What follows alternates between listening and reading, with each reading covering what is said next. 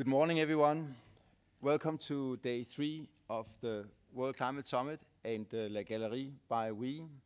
Welcome to the Climate and Resource Efficiency Day.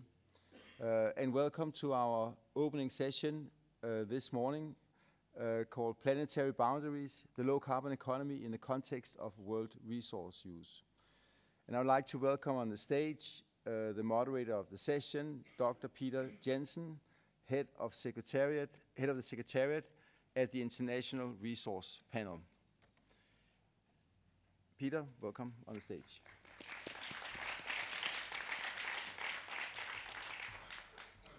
Thank you very much, Jensen, and thank you very much for coming. It's an honor to be here. It's an honor to be able to address you, and it's an honor to get the opportunity to try to steer the discussion that we'll be having today. Before inviting the different speakers up to the podium, let me just say a few words to somehow set the scene for what it is that we are discussing today. I grew up in the 60s and the 70s. Back then, the world looked very, very different from what it looks today. My father, he bought a TV because he wanted to see things with the moon landing. And I remember seeing a picture of Earth taken from the moon, where you see the Earth rising. I think it's called the Earthrise picture. And it was, for me, as a small kid, it was really saying, is this really this small place where we live? Is it that little spaceship? Is that ours? Is that all that we have? Because to me, the world seemed infinite at the time.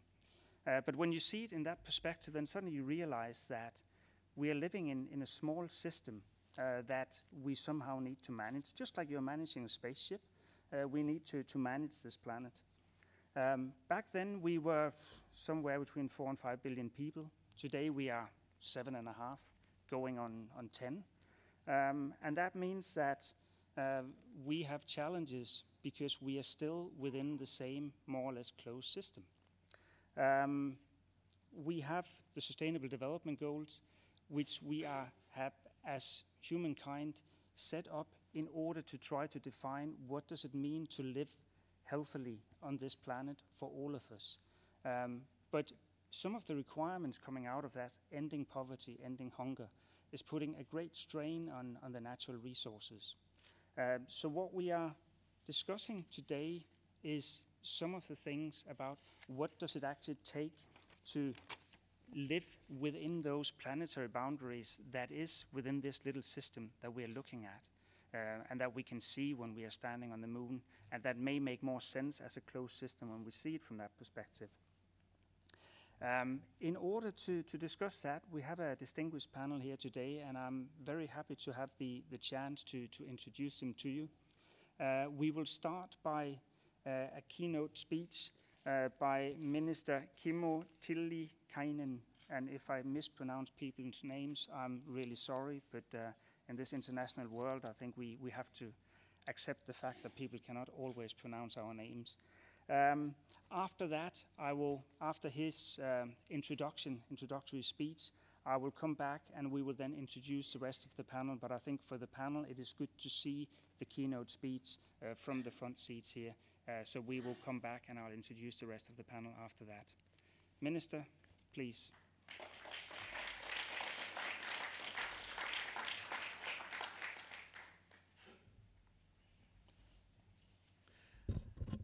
Thank you, Peter. I could easily recognize my name. That was almost perfect. Good morning, distinguished participants, ladies and gentlemen.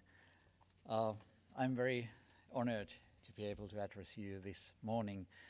The Earth's natural resources, water, fruitful land, clean air, different materials, are fundamental for human survival, prosperity, and well-being.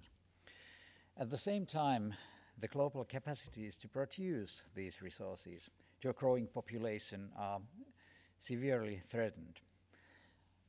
There's scientific evidence that 4 out of 9 planetary boundaries have been crossed as a result of human activity. These are climate change, loss of biodiversity, land system change, and phosphorus and nitrogen cycles. According to recent studies by the International Resource Panel, the global population will grow by 28% by year 2050. And the growing population is estimated to use 71% more resources per capita by 2050. Without urgent and innovative steps to increase efficiency, the global use of metals, biomass, minerals, and other materials will more than double by 2050. So I wish that we don't have to be inside the space shuttle or moon rocket to realize that we got a problem. We don't have second globe or third globe or fourth globe to make use.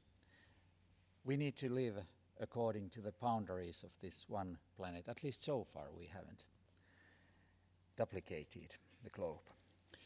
That means that a radical transformation in energy production and usage is needed for keeping global warming below 2 degrees Celsius.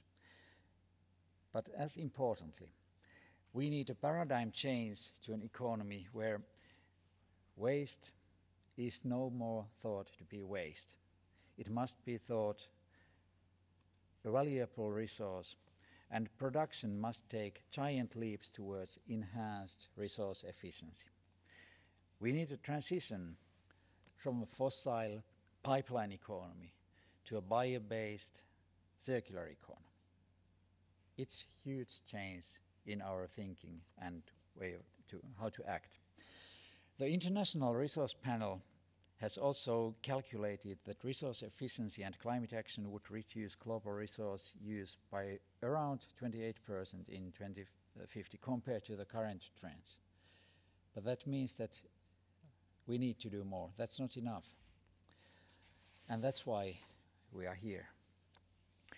In addition to environmental benefits, smarter use of resources could add $2 trillion annually the global economy by 2050. Low carbon and energy efficient technologies not only mitigate climate change, but they also reduce air pollution, save water, and cut land use. The linkage to human health, well-being, and livelihoods is thereby obvious. I think that countries with high material consumption need to lead the transition to a low carbon and resource-wise economies. In Finland, we believe that the future of successful economies and welfare will be based on renewable energies, sustainable infrastructures and buildings, nutrients recycling, and circular economy very widely. Finland wants to lead the transition towards circular economy or circular bioeconomy as well by example and concrete measures.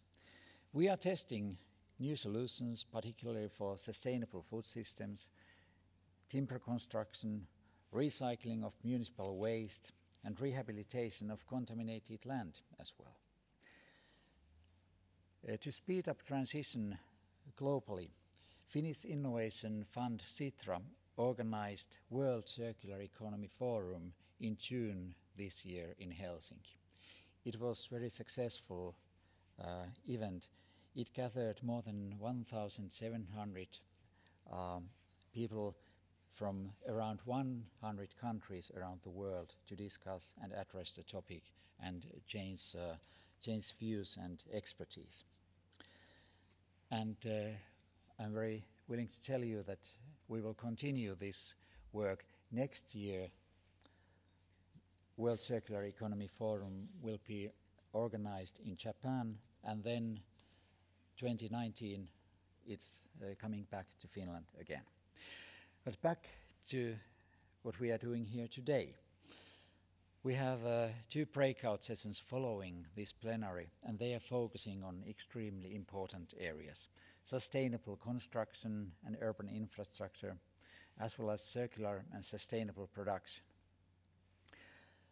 In Finland, we have established a sustainable urban development program aiming at enhancing low-carbon resource-smart services, but at the same time equality and social cohesion for the inhabitants of cities. Internationally, we are committed to supporting sustainable consumption and production by leading the UN program on sustainable buildings and construction. Circular production or circular economy is of specific prospect among the Finnish companies. The business solutions vary from reusable postal packaging services to lighting and mobility as a service. So there are very kind of chances for new kind of businesses. And when we, together with Finnish Innovation Fund and our government, when we were creating roadmap to circular economy, there were more than 1,000 stakeholders who were involved in the process, and most of them came from private sector. So that tells that private sector and companies are really interested in the topic, how they could improve their businesses and with new kind of thinking. But dear friends, we must all be part of the change, and we need a revolution in the way we think about the economy. This revolution will support us in implementing the Paris Agreement and Agenda 2030. I'm looking forward to hearing today revolutionary ideas and innovative sustainable solutions for the benefit of people, planet, and the economy. I'm very happy to be part of this discussion. Thank you so much.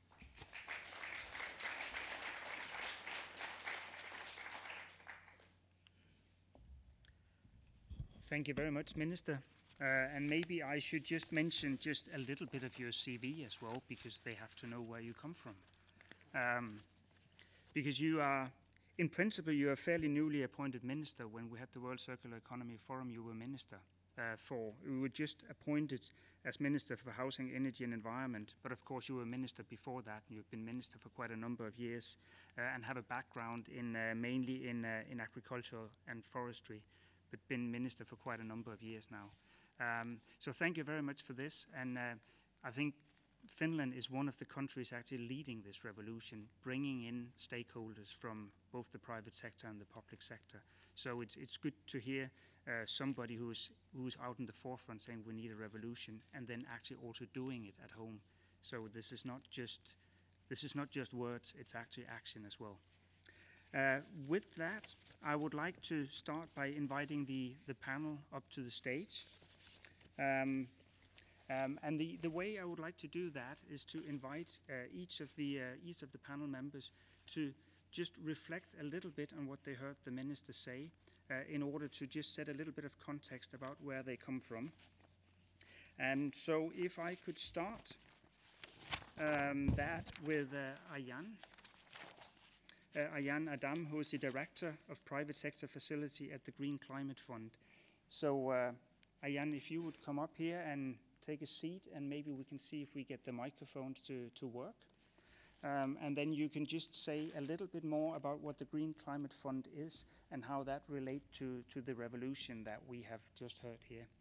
And I think meanwhile, while you just get your microphone set, we can ask the rest of the panel to come up and sit as well and have the microphones set. And then I'll ask each and every one of you to do the same.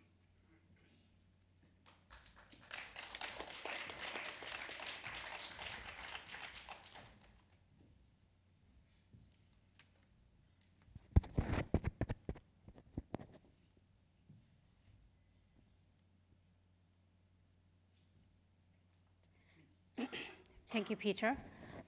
So the Green Climate Fund is a fund that was created as a result of the UNFCCC negotiations. And the objective mission is to support developing countries towards a low carbon pathways and to prepare them for basically a scenario of what we would like to say 1.5 to 2% Celsius type of a world. What would it take? How should they be organized? What should be their low carbon and adaptation strategies, working through all the various partners, from helping the countries prepare the requisite plans, to engaging the governments into low carbon, but most importantly, in the blueprint of the Green Climate Fund is the role of the private sector facility. And that is what I had. So I am the director of the private sector facility, and our objective is to support developing countries to engage not only their local private sectors, but the global private sector in climate action. Why is this important? This is important because no matter how much resources, and I think there are, the discussion is is to get to 100 billion on government efforts. But when you calculate the magnitude of the investments needed, we're talking in the trillions. So without engaging the global and the local private sector, we will not be able to respond to climate action. So I think that is the perspective that I would like to bring to this panel. Thank you. So the very big numbers, thanks a lot for that. Joost de Kluijver, coming from, say, we say, the other end of the spectrum, the small startups. Joost? Yep. So first of all, very happy to sit next to you because that's also my focus area, developing countries. My name is Joost de Kluijver. My company focuses on the collection of electronic waste, specifically mobile phones, in emerging countries where this recycling isn't taking place, and as a result leads to pollution and also the loss of materials. And we create some business models from, let's say, a waste issue and turn it into an opportunity for urban mining, as it's called. So interesting link there. And just a few remarks also to what the minister said. Of course, there's a bit of a competition going on between Finland and the Netherlands on who's the leader on circularity. So considering considering the conference that happened, we lost. It was a great conference. Finland is definitely in the lead now. But I would say it's also very striking to hear that there's a huge involvement of businesses into the topic. We see that also a lot in the Netherlands, where businesses indeed also embrace the topic of circularity as really an alternative to the, let's say, other discussion around CO2 reduction, which for some companies was considered a bit of a concept that was against their business. That's just the way it's being framed a bit, whereas circularity is really also something that could really support your business. And I'd say that's a big driver for companies to get involved into the topic. And I would say that if Dutch companies are involved, you're quite certain there's money to be made. You know how Dutch people are. So just maybe to mention just the Earth, if you look at it from a distance, and indeed also the view of circularity being a key topic for 2050. You just mentioned that as well. I do see that also a bit of a risk because indeed circularity being a bit of a utopic discussion and again the roadmap towards it for 2050 becoming a bit of an abstract discussion. Circularity also is in need of very tangible and easy and sometimes often maybe also wrong, but at least first steps. So there needs to be action that's linked to the topics that are being discussed around circularity. Otherwise, it becomes just another topic of everybody's agreeing in 2050 everything will be better and we all need to change. And then, what do we actually do? So that's a bit of a risk on the very long-term visions that I sometimes hear. Okay, thanks a lot. Let's come back to that, the time perspective of some of the changes that we need and what are the urgent actions and what are the longer term actions, because I think that's important for business to understand what are the things that we need to do urgently and what are the things where we have a longer planning horizon. The third one I would like to introduce is Andreas Qvist Secher, who's a sustainability strategist at Ramboll, something that I believe I can pronounce because it's a Danish word. Andreas. And very grateful to be here, and thank you for the keynote. I can fully support that circular economy is going to be a very important perspective in the industry I work in. I'm working with sustainable building design and urban planning, and we see a focus on circular economy within our industry, a focus that is increasing rapidly. And in Denmark, many construction companies are also working with circularity.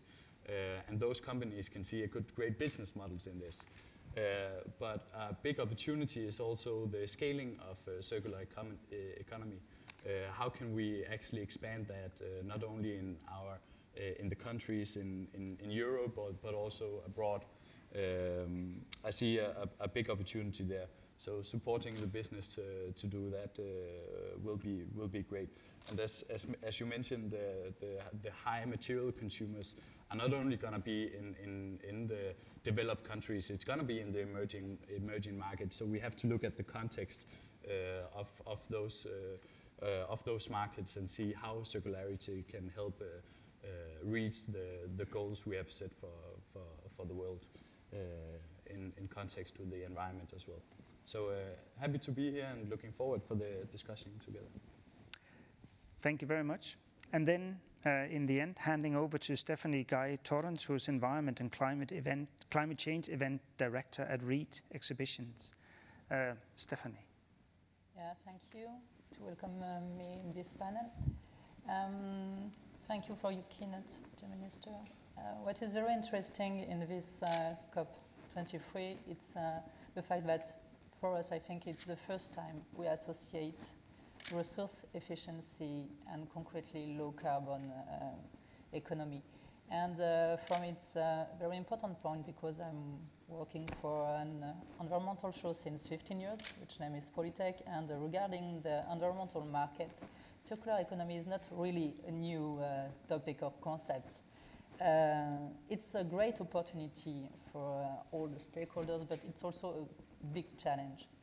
When you are talking about how to do this, we have to talk with many people, institutionals, economic actors, but also local territories and maybe citizens. Because to manage this very big challenge, we have to engage everybody in this way. We can't do circular economy with just working with one sector of activity or just one country. We have to think about how to do this globally with all people, and sometimes with removing value chain, but also with moving the way we collaborate between countries. If Finland is now working in this topic, I think that you have also to think how to do this with your neighbors and with the Europe countries and with the countries where you export, where you import, and the collaboration and the challenge is very big. So this is the first step, you're right, and the good visions and also the good expertise to think this, not just for the local context, but the global context. I think it's a great challenge for political also. So thank you to initiate this point in your countries, and I hope that also the forum you have managed this year could be also an opportunity for the world to integrate this in a policy and a new economic model. Thank you very much. And allow me just to inject a little bit of information from the International Resource Panel into this, because you were talking about the division of roles and the link between different countries. One of the things that the International Resource Panel has looked at is the global resource efficiency. How is resource efficiency playing out at a global scale? And what we are seeing is that the overall resource efficiency is actually going down. We see Finland, Germany, China, any country striving to become more resource efficient. Nevertheless, the global result is that it's going in the opposite direction. And the point, of course, the explanation for that is that when you're shifting production from, say, something that is rather efficient in Germany, because of low wage cost, you shift it to China, then even though China is trying to improve, they do not use the same technology as being used in Germany, and therefore the overall result is that for economic reasons we're doing things in an overall less efficient way. I think that is where the planetary boundary, seeing the planet as a closed system comes in. We need to see what are some of the mechanisms that we need to ensure that we are globally improving and not just locally improving, because it all hangs together. And so the link between, I think, the financial system and and how we are developing becomes critically important. The way I would like then to run the next part of the discussion is I have a number of questions that I would like the panel to try to reflect on. And then towards the end, I believe we should have time also for some of the questions from the audience. So if you have burning questions, write them down and bring them to us. I think there will be a microphone that can be passed around when we get to that section. But think about issues where you would want to challenge some of the panelists on some of the statements that they are giving. Andreas, if we can start with you, how can concepts like resource efficiency and the circular economy add to the fulfillment of the Paris Agreement if we link the two? Because we say the two are being linked, but what does that mean for the Paris Agreement? And what are, in your experience, your concrete experience, some of the things that can help? I mean, you have mentioned urban development as your field, so I guess that's where you will be starting from. Definitely. Thank you for that question. To put circular economy and resource efficiency into perspective, I will just give you some trends we see within the building industry and urban planning. In the last decades, we have worked with sustainable buildings. Within sustainable buildings, we also look at life cycle assessments for building development, also on urban planning. In some developed countries, we have seen that the energy mix are getting greener. At the same time, we haven't seen the same kind of development in the construction industry for product development. But now our assessments also show that actually looking at a building lifetime, a new building lifetime, the impact of materials and the impact of products is actually exceeding the energy consumptions in buildings. That means that there are big opportunities to actually reduce the CO2 emissions within construction products. And if you take that into perspective, between 2010 and 2030, the same around 3.5 times the square meters that are in the US today are going to be developed all over the world, not only in developed countries but also in the emerging market. And there, of course, we have to look at renewable energy, green energy, but what about the constructions and what about the product, the materials, the circularity of those? Those are, together with, of course, resource scarcity, a big opportunity, but also a big challenge. So that's something we have as designers, as consultants, have to look into, but also as governments and product manufacturers and so on. So in our perspective, there are circular economy and resource efficiency have a clear role to play when it comes to resource scarcity and reducing carbon footprint in general all over the world. So we are only in the beginning of circular economy. We're only the beginning, even though we have talked about circular economy for decades, we're only in the beginning of implementing it. But this is going to have a key role to play for reaching the Paris Agreement as well. Okay, I mean, if I can try to rephrase what you say, basically what you are saying is that we are reaching a point where it is costing more in energy to build products that are even cleaner than what we are saving by then using them. So if you want to build a better insulated house, you spend more energy building it than what you're saving in the end. Is that part of the problem that we're looking at, plus all of the extra buildings that we will have? In some cases it is, but these are only countries that have taken a leap towards energy efficiency in the building industry. In Denmark we have done that for decades as well, looking at energy efficient buildings. So yes, there's actually coming a tipping point now where the use of materials cannot replace the energy efficiency of it when you look into a life cycle perspective of it. But it, of course, depends on the context of which countries you're in, what are the development and what are the projections within energy supply and energy mix. But those are some of the experience we see, and the impact of products and construction materials are going to be relatively bigger in general all over the world.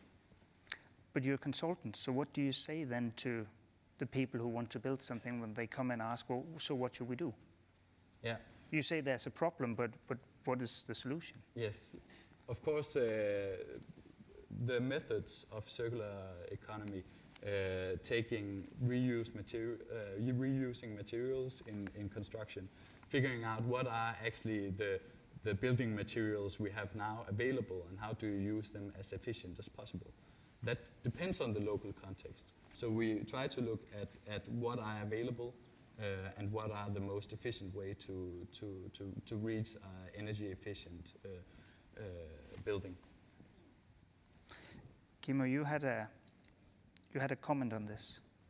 Yeah, thank you, Peter. If I may, it's a very interesting and important item that Andreas is talking about, and we have improved energy efficiency in regulation, and we have set the bar quite high at the moment.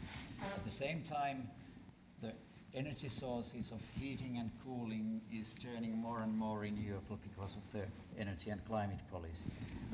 How we can go further, how we can further improve, then we need to think the life cycle carbon footprint, where the materials and the construction period and then the use of buildings is all calculated. And actually we have started in Finland to develop regulation that we would convert from energy efficiency to life cycle carbon footprint by the middle of next decade. And now we are doing some piloting and demonstrating work for that, creating the calculation. But I think that this is the way how we can go forward, set a bar in the life cycle carbon footprint instead of trying to improve more than possible to energy efficiency. But it's very important. I give one good example about the importance of materials. We all know that producing concrete creates a lot of CO2 emissions. If we can replace concrete by some means with wooden construction blocks, they store carbon. They have emitted carbon from atmosphere when the trees are grown, and as far as they are kept in a building, it's a possibility to store carbon instead of increasing emission. So this kind of perspective must be taken into account in the future. Okay, thank you. Are there others from the panel who want to pitch in on this? Joost?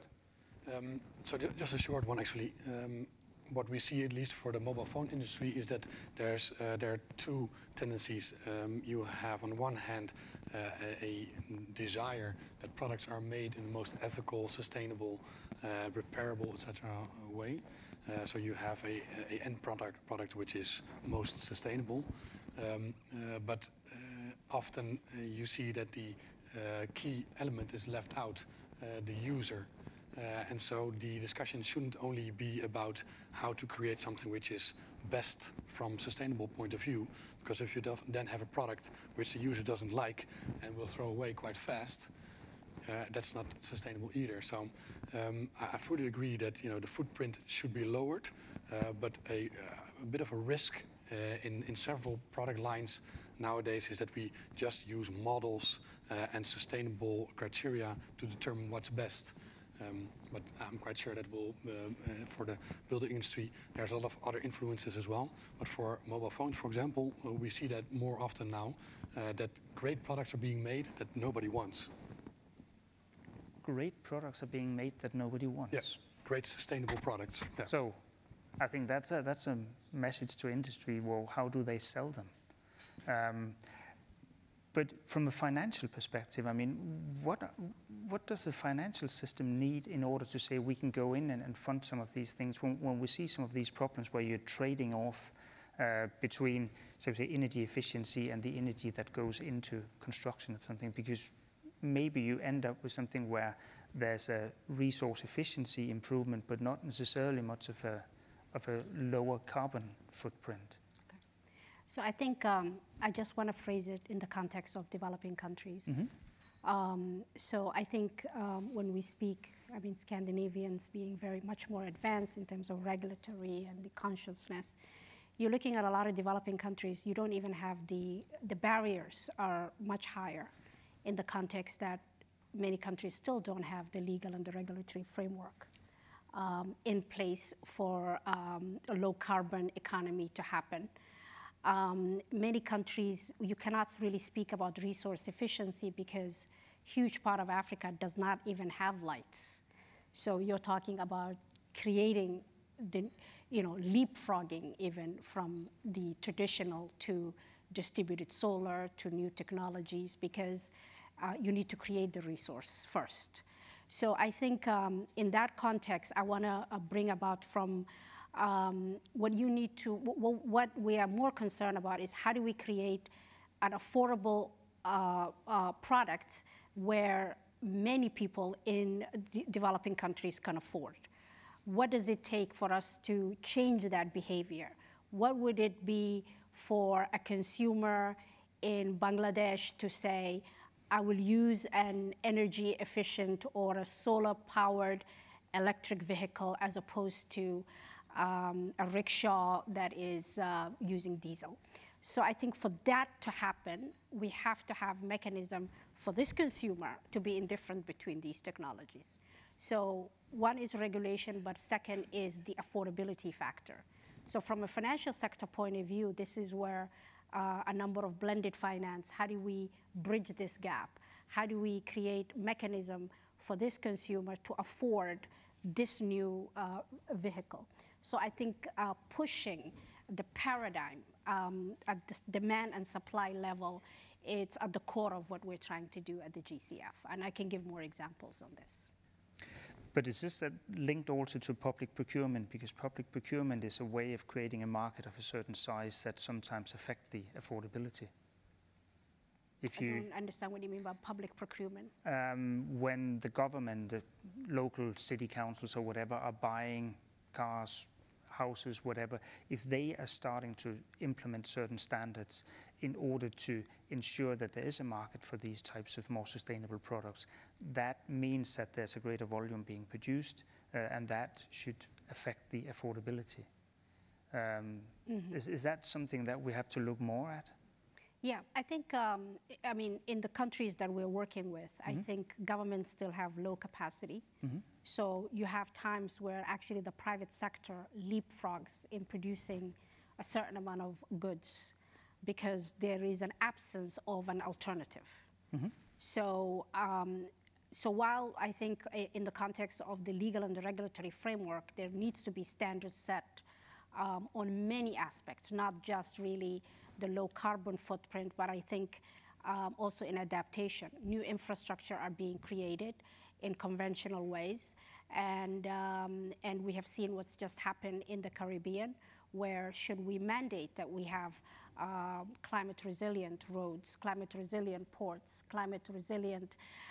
So I think the paradigm for many countries in the developing world, which have a huge amount of young population, so the demographics are very different from Europe and others, is really focused on generation of new capacity.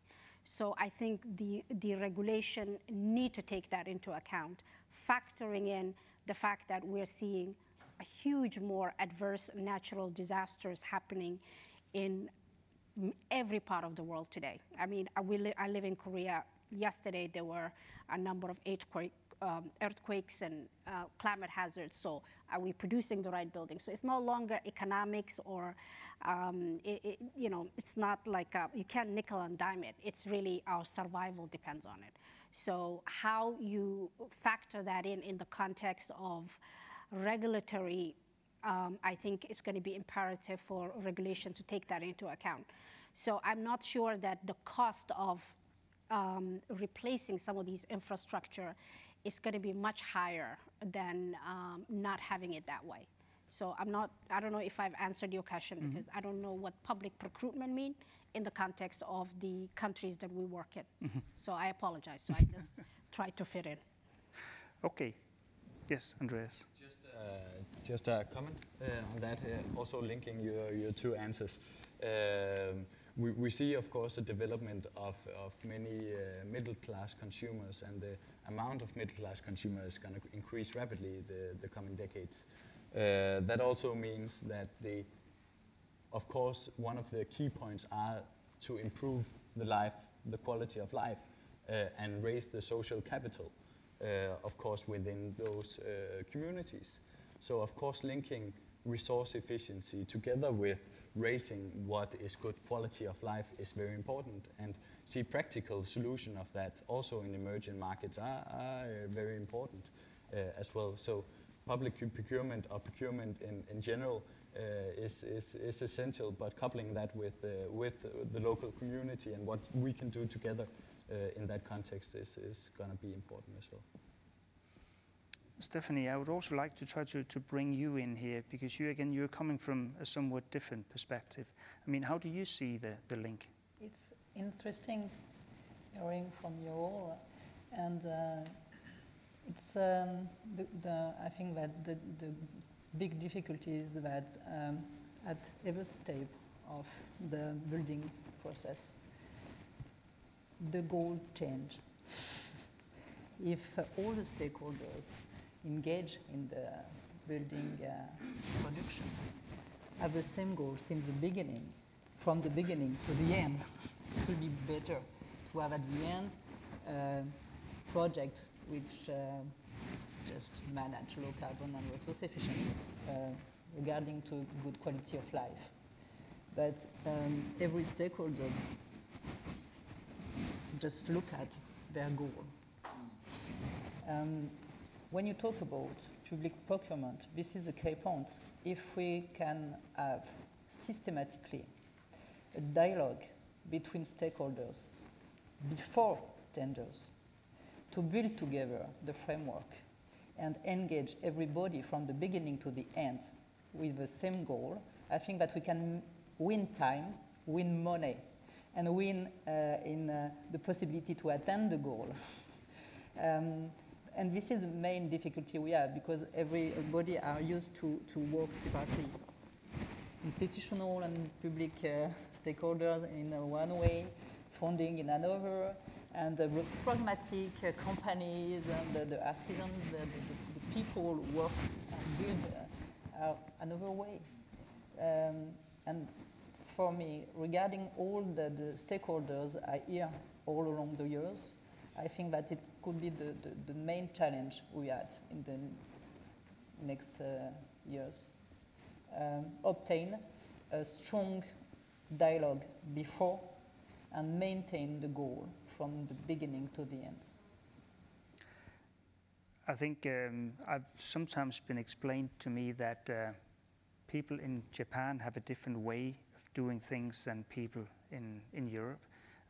They will talk forever about what it is that they want to do, and when they then finally have everyone on board, then they'll go and do it, and it will take absolutely no time.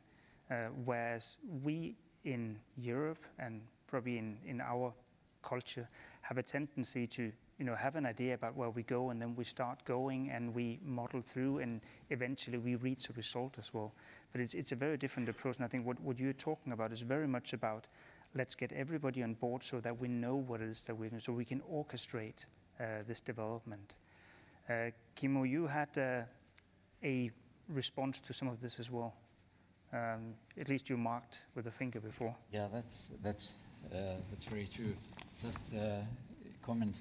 This public procurement is one tool what we can use to promote circular economy and, for example, lowering the carbon footprint of building and construction. And actually, we have just 2 months ago released a guidebook for example, cities and municipalities when they are doing public procurement, how to set criteria, for example, to have renewable materials or recycled non-renewables when they are doing public procurement in buildings like schools and hospitals or things like that.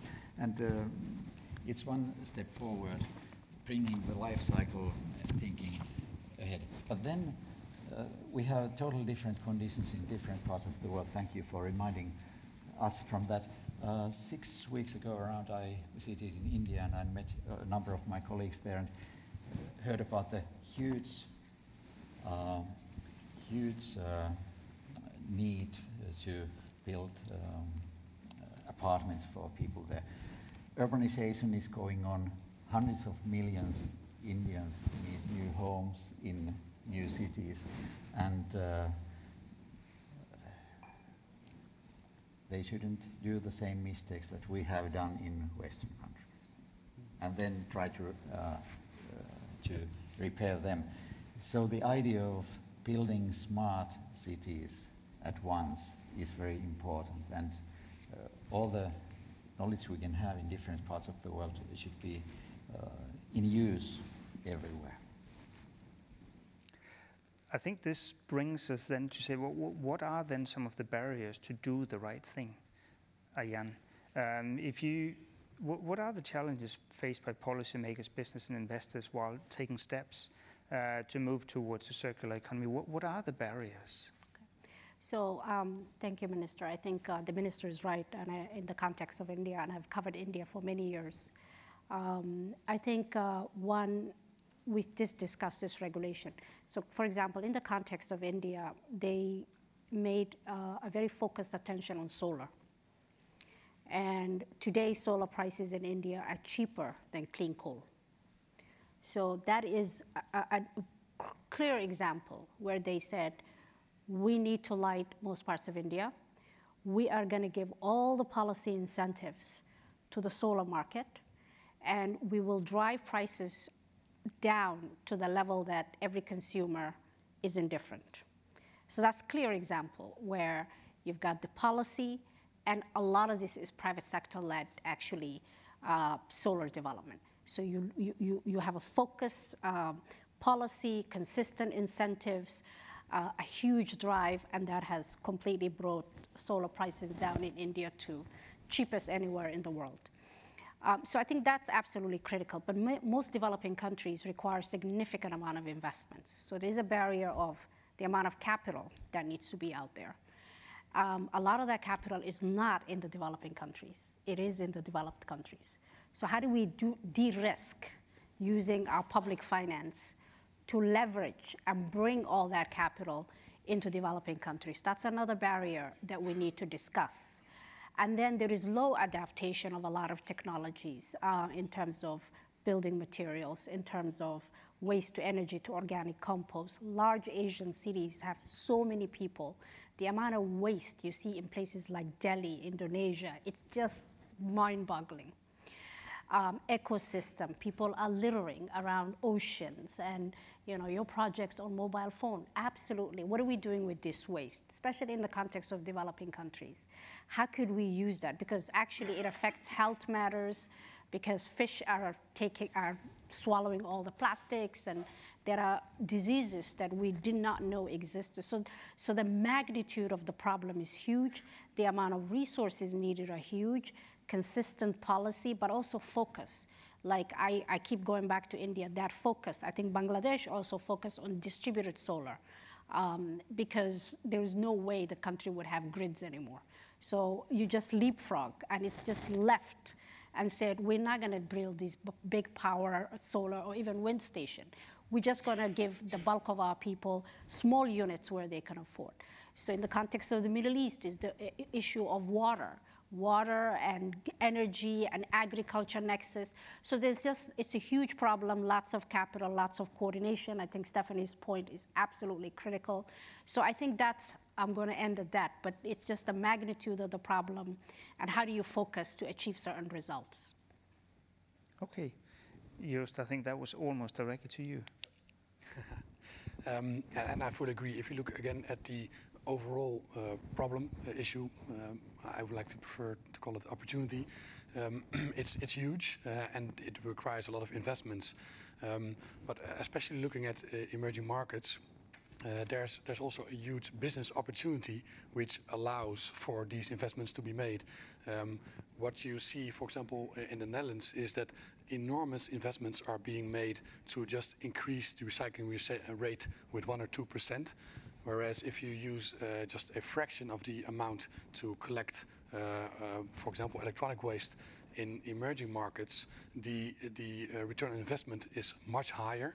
I would say it's also much more ethical to invest in that type of projects than to make, for example, the Netherlands a bit more cleaner.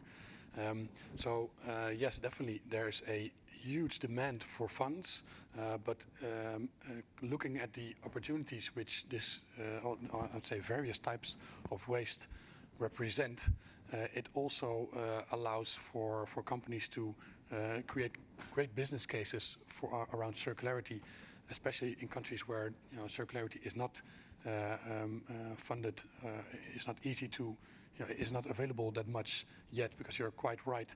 The barriers include government involvement, it includes NGOs that are active on the topic, it includes consumer awareness, and most of that indeed is, especially in emerging markets again, missing. So it is difficult to get started. I unfortunately can confirm that from my own account. But it is a huge opportunity when you are active in these regions. But you have, in the work that you do, some concrete business cases that actually work. Yep. I mean, what is the success criteria? Why are they successful? And if you were to expand on this, what would it take to make things like that even more successful? What are the types of policies that would be needed to help foster some of these recycling schemes, so that we have plastics or mobile phones or whatever not ending up in landfills or rivers and fish? I would say it's on two levels. I just make the broad difference here between micro and more macro level. So on a micro level, there's a need to create awareness on business around circularity. So what we do is we pay people for waste, and you'll understand that especially in the bit more poorer countries, that leads to a lot of people want to get involved. We now have around 2,000 people in some 10 African countries that are collecting mobile phones as a way to generate income. So to put a price on waste, which almost always has a value.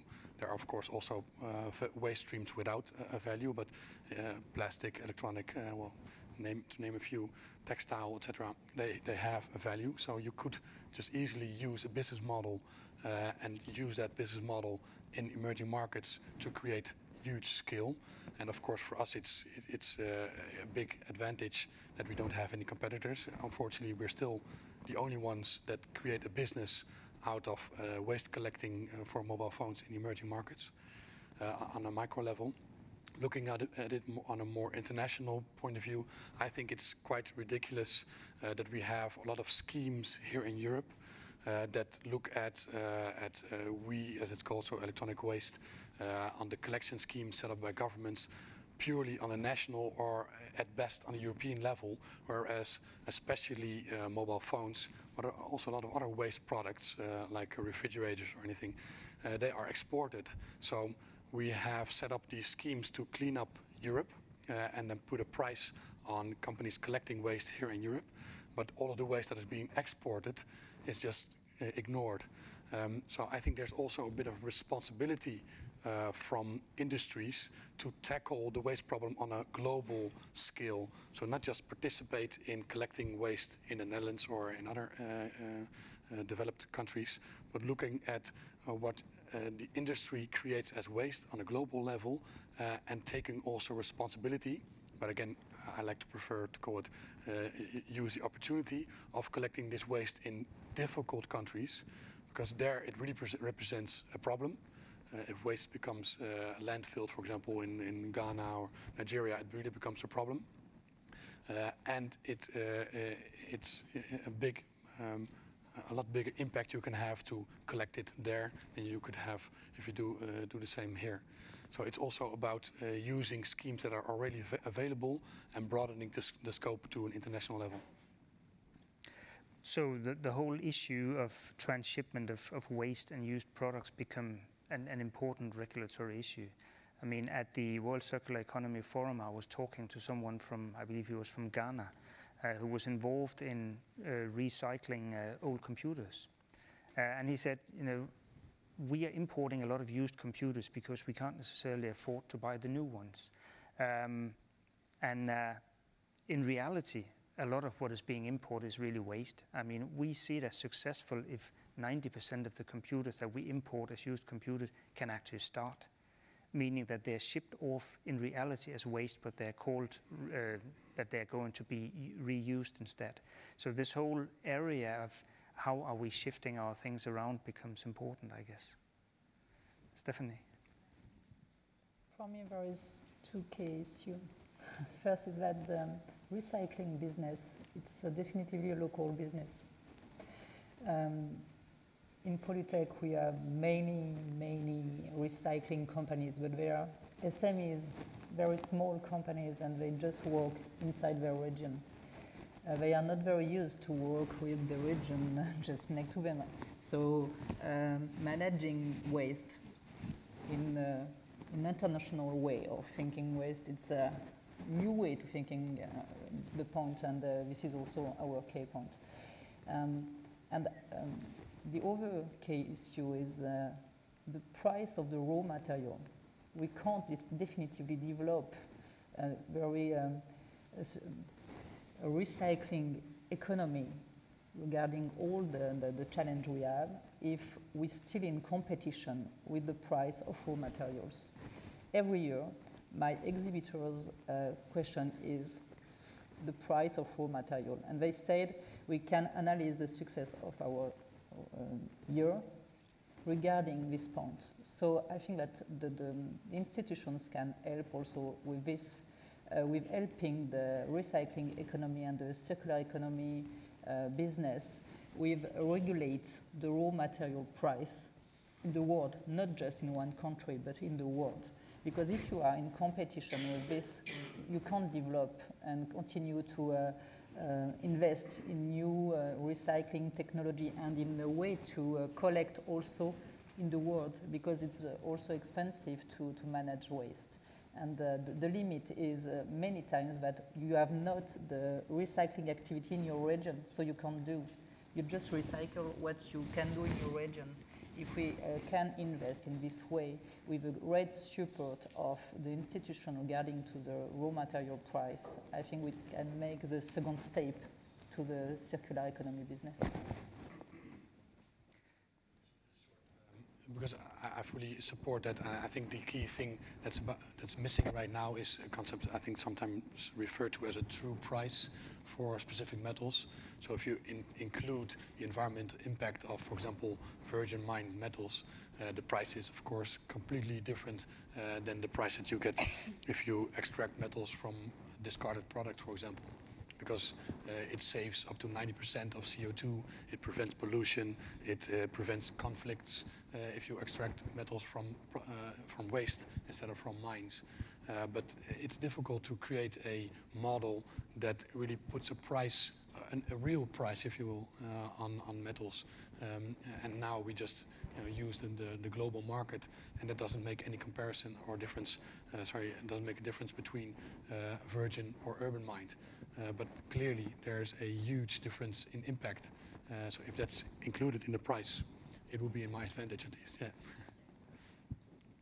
So what you're saying is that we really need a global taxation scheme for minerals, not just, raw materials, including basically the energy. On a very small scale, that's something that we developed because the concept of CO2 offsetting is, of course, quite famous and used globally. What we are doing now is that we offset the material footprint for some of our customers. So a customer of ours would buy a new phone, then we collect a scrap phone on behalf of that customer, so that this customer, for example, a bank in the Netherlands, could say our new phones are material neutral. So we're just experimenting with that at a very early stage, but especially for the telecom industry, we do see that this is something that they could use as a circular model. But I definitely do think that offsetting also the materials that you use, so not just looking at CO2 offsetting, which is a very difficult topic and sometimes not very appealing either, but offsetting the materials that you use would be something of a very good first step towards circularity. Okay, but export CO2, but you can't export waste to develop the waste economy, so we have a problem. okay, but how do we accelerate these types of schemes? I mean, you're now mentioning your example with phones for banks, and that. But how do we accelerate these types of schemes where we are starting then to integrate that type of circularity thinking into the whole value chain of products? Yeah. Well, you know, accelerating is good, but we are, you know, to be honest, really just in the phase of getting started. So if you look at, for example, public procurement or circular procurement even, it's much too early to say, for example, to the Dutch government, you know, start procuring in a circular way, because there just aren't a lot of solutions out there.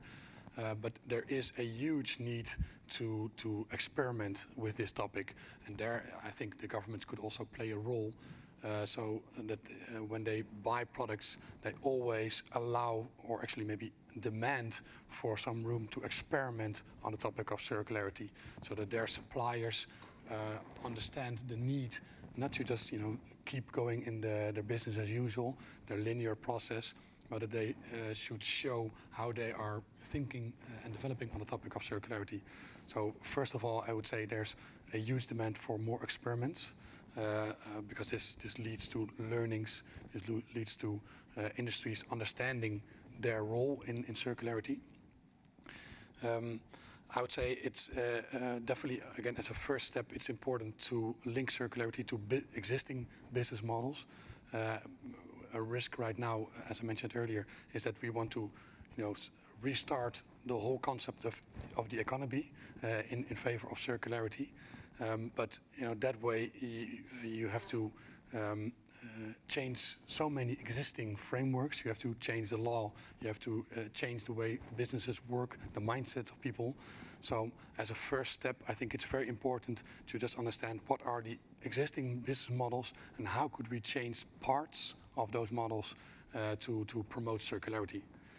I think I mentioned a bit of the prevention of the vision only. I mean, again, vision is important, but it's most important, at least for now, to allow maybe at first small companies to experiment with the topic and collaborate. What we're doing now in Europe is a lot of collaboration with companies that are involved in the telecom industry, involved in the recycling industry, that are doing procurement, for example, that allow us to fail on their behalf, so that they can learn what we are doing. You know, I think we just have to understand and accept the fact that circularity for definitely the next few years will mean a lot more uncertainty, which is of course quite difficult to take into account when you're making investments.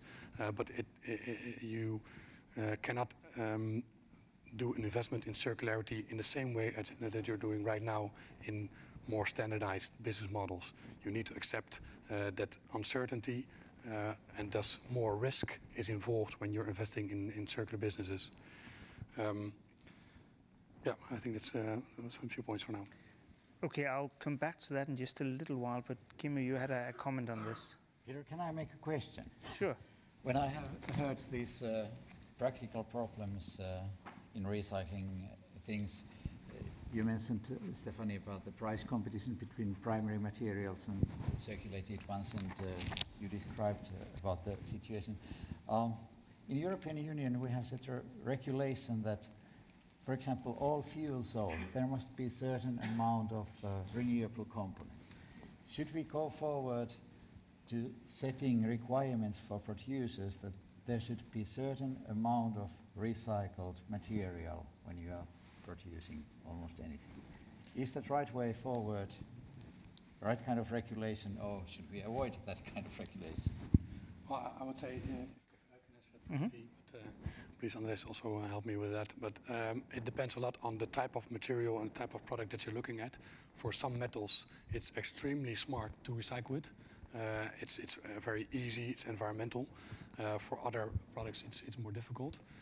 But definitely, you know, some of my customers already ask me for urban mined, as it's called, so metals extracted from waste, because simply it's a much better story, it's much more environmental, and it's also, it allows you for the long term to be sure that you will be able to use these metals, because if you keep extracting metals from the earth, at some point they're gone. If you keep using metals and reusing them and recycling them, you have much more certainty that you'll be able to use them in the future. That's a very good point, but what I'm afraid, there are certain metals that are very valuable and it's profitable to recycle them. But at the same time, it can be very little amount of the total material we are using. And if the rest, 98% is dumped or thrown away, we can't raise the total material efficiency in that way. It's good that we can keep those most valuable raw materials recycling and avoid primary materials, but how to improve the total material efficiency, like Peder was a little bit worried that we are going to the wrong direction in globally. What will help? Andreas? And I think Stéphanie afterwards. Just a comment on that as well. Within the building industry, we see transparency of what are the impacts, both regarding resource scarcity and environmental impact. Not always is it the best solution to reuse right now, but it is, of course, some pilot projects have to do that to make it scalable, to see, okay, this is actually a solution for the future, but right now it's not an efficient, perhaps, solution.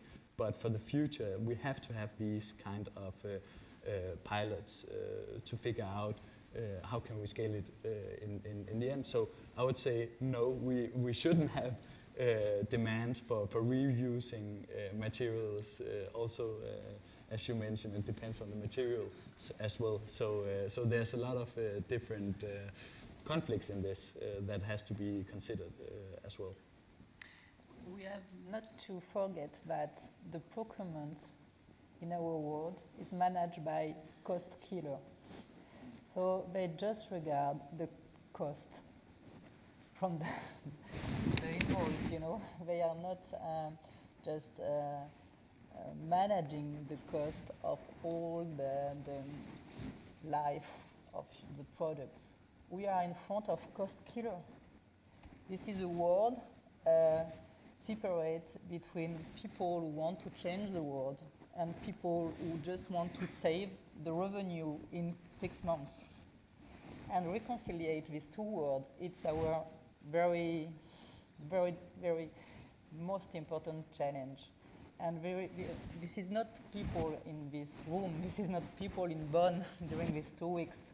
So I think that we have also together to manage is how we can also create a new way to discuss with this cost killer to make and to help them rethink their way to buy the materials and the new material in the few time. And when you are a recycler industrial, you are in front of this.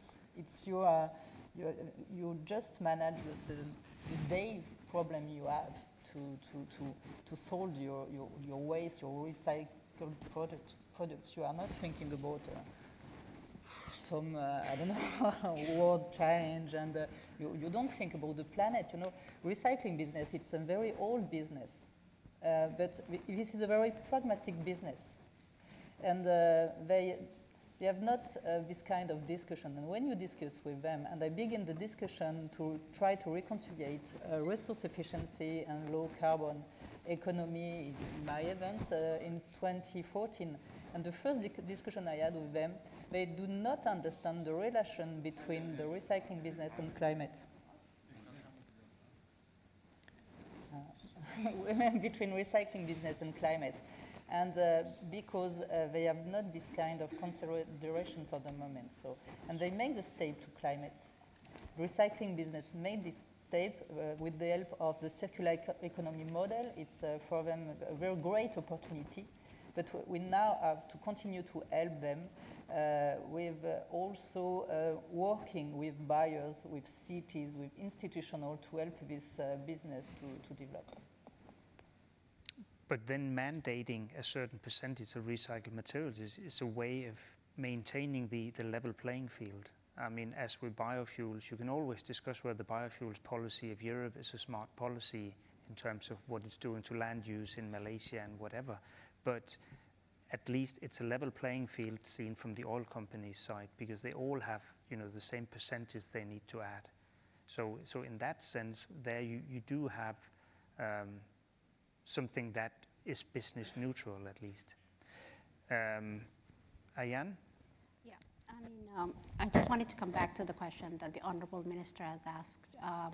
And in the context of water, I would think some policies for reuse could be important, because that's a commodity that maybe today is not highly priced, but we know that in many places we're going to run out of water. And looking at business models that would ensure that we are very conscious about, from policy to that we are reusing water. You know, industries are using a lot of water. There are places that won't have water actually in 20, 25 years. So I just wanted to just add that up. But there are, I think, there has to be some thinking as to what do you mandate and what you don't mandate. And I'm just thinking about water, that's all. So trying then to gradually round this off, is resource efficiency, is that the end of planetary boundaries? Can resource efficiency, so to speak, save us and make sure that we stay within planetary boundaries? Anyone want to kick off on that? Should we? Kimmo. Peter, I don't know, it won't save us alone. It's one very important prerequisite. I'm sorry, but I am shown that I should be very soon somewhere else, but something that I would like to still say. In my keynote, I was speaking about the paradigm change in how we think the economy. And I have, moderator, referred to my background, that I have studied both natural sciences and economic sciences. And I have set myself long ago a question, which one is stronger? Which one is stronger science, economy or ecology? And the world is run in a way that it's economy that is the strongest science in the world, and within economic limits we have some amount of importance that can be given to the ecological things. That's not true. It's the ecology that is setting the constraints within which we as a human being can run our economies. And to understand this logic is the first step to paradigm change, to circular economy, and to saving our planet. So this was my final message to you, and I apologize, but I think that I must be running to phase out coal of the world. Thank you.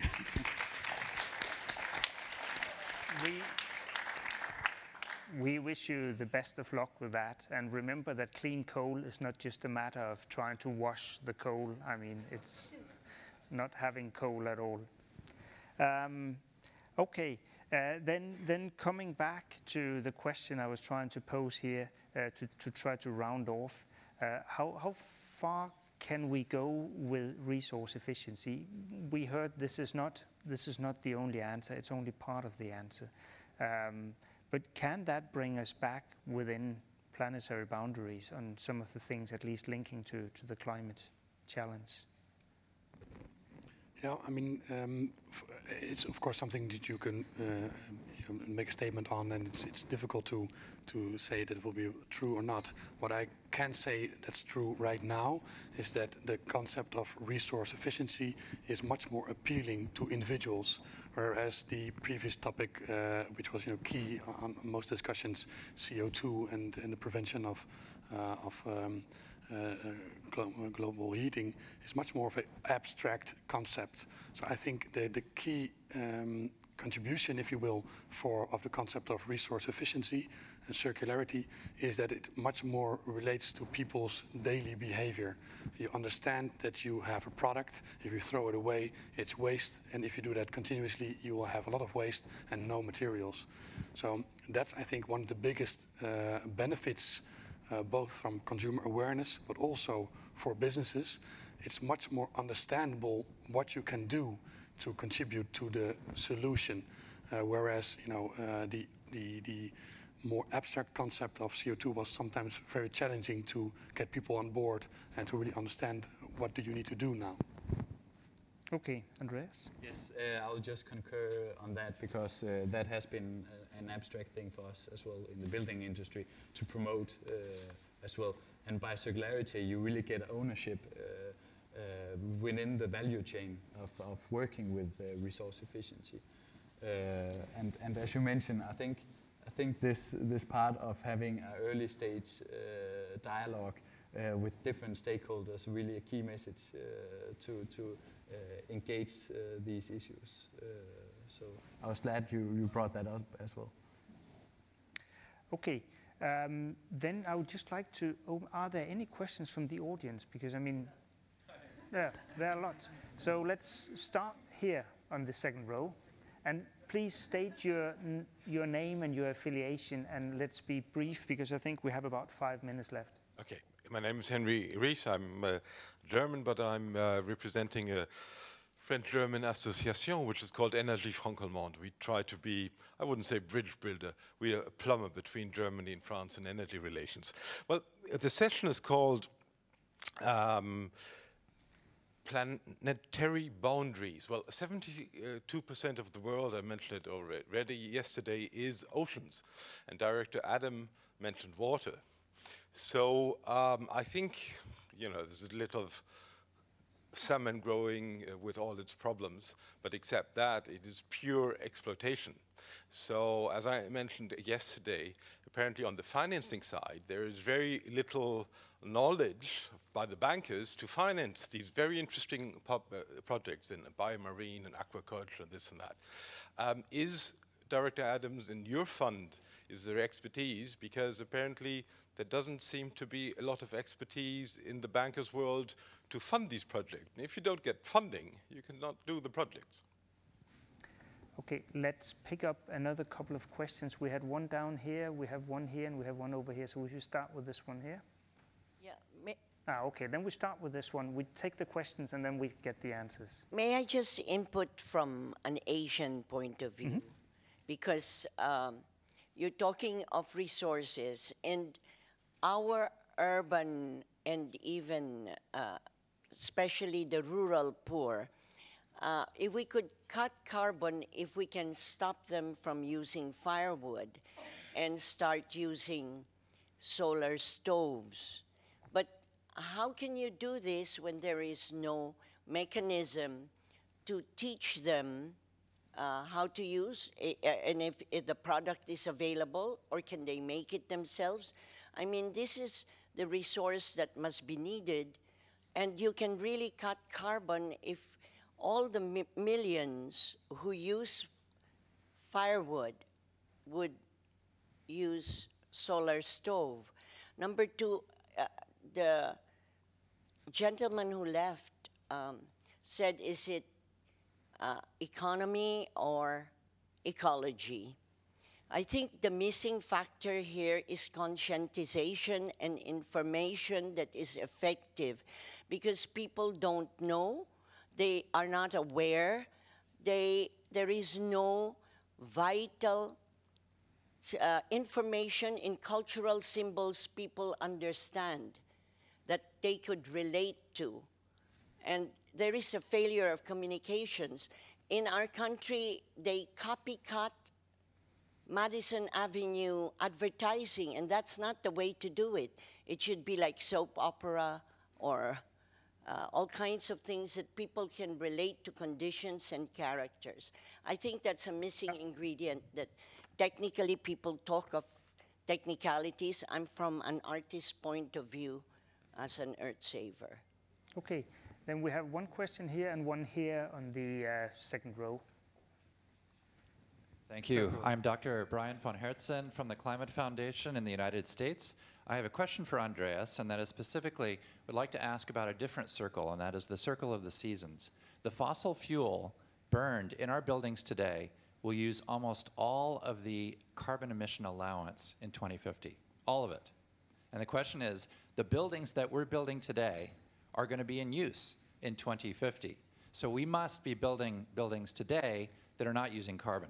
Now, Amsterdam has actually solved this problem, or is addressing this problem, through a technology called aquifer thermal energy storage.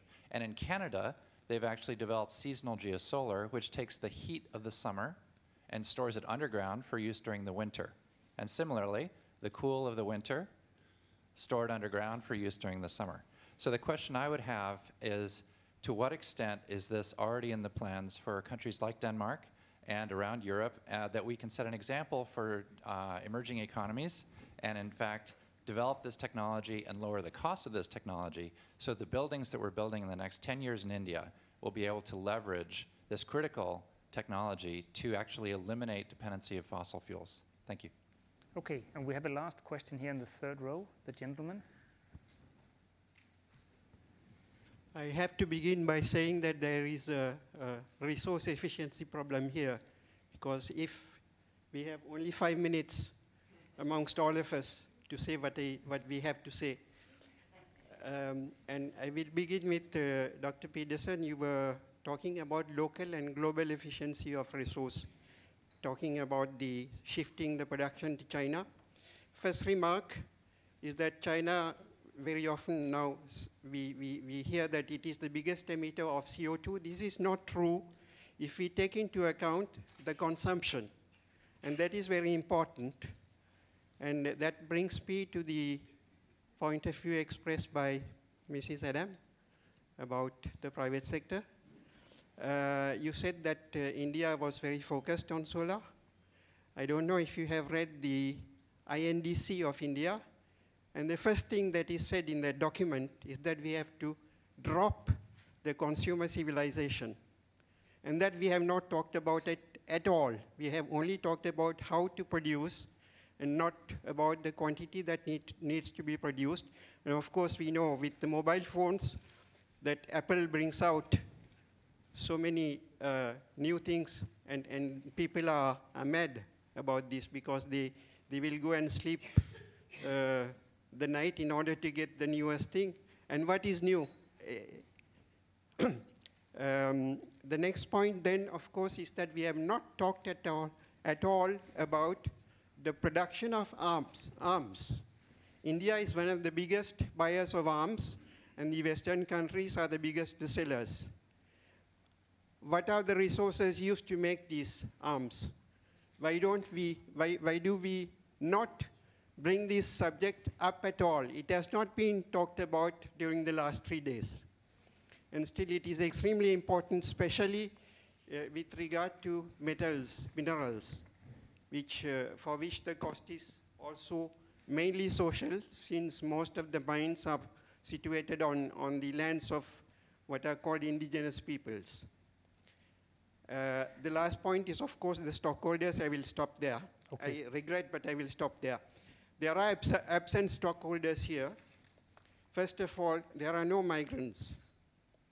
And that's a very important point for European countries, because Europe, when it was poor, exported its population to other continents. But today, there is a problem because Europe is unable to take 5% of migrants.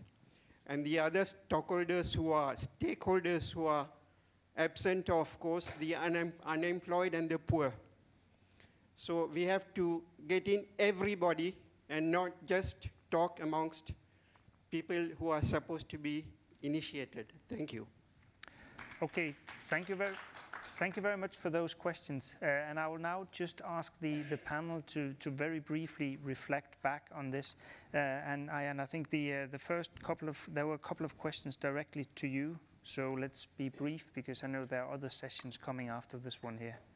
So I think the question that was asked on the fact that the world is all oceans, but as you know, we're all obsessed with energy. And I can say that you're right. There are very few people that have expertise in water and in financing water-related type of adaptation. We are making efforts, but all I can say is that it's not enough, but I think we need to push further.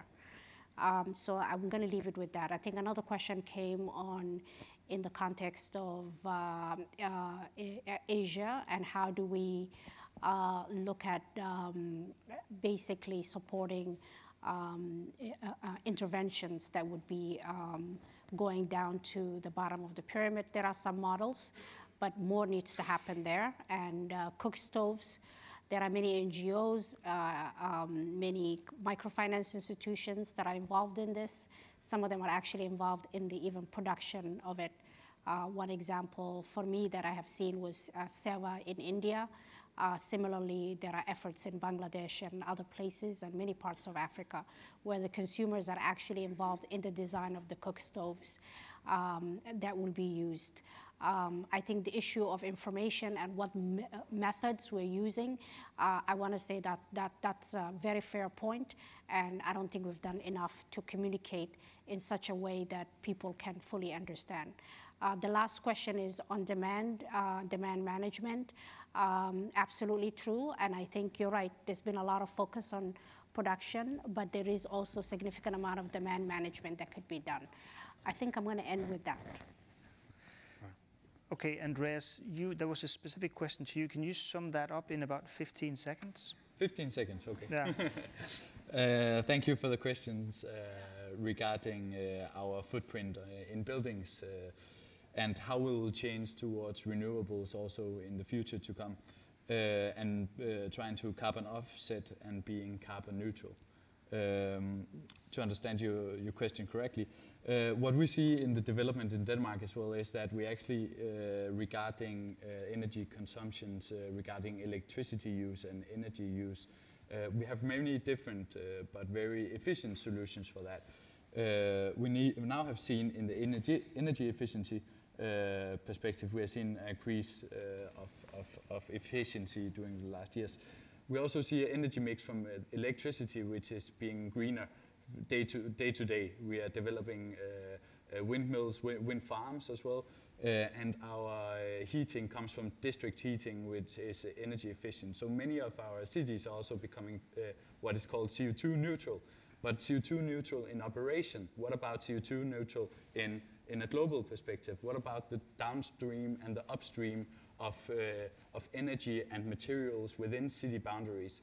That is a very important topic for developed countries, that you have to look at the impact you actually have across the border, not only in your own city or in your own building, but outside as well. And therefore, I think the value chain and the CSR politic within those things are very important. So you see at what are the impact outside. So just to sum it up, if I look at the future and look at how are the cities developed, if they're developed in India, in China, or in Africa, we see a rapid increase of cities expansions. And there we have, of course, to have renewable energy and energy storage that can be used up and down in electrical vehicles. There are many good solutions for that. But we also have to look what is overseeing the materials and the material used in that. So that is my message today as well. Sorry. Okay, thank you very much. We are out of time, but I know that you have a stand right out here, so you will be able to, the Ramboll will be able to address many of these questions in a lot more detail.